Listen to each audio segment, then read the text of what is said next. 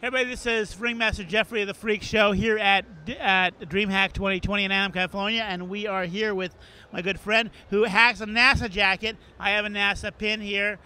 He won't trade it with me because he doesn't have it here. But you guys are here with a game. What's your game? Yeah, the game is Doom Trooper. It was a collectible card game in the 90s that competed with Magic. And I played it as a kid.